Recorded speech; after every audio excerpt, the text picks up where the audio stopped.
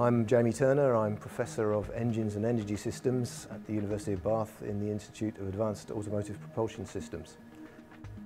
The SPCCI system is a form of compression ignition as opposed to spark ignition or diesel. It's very much between the two. In research, we've been doing this for a long time. The challenge has always been to control the combustion system, to make it do what we want and to enlarge the area of operation.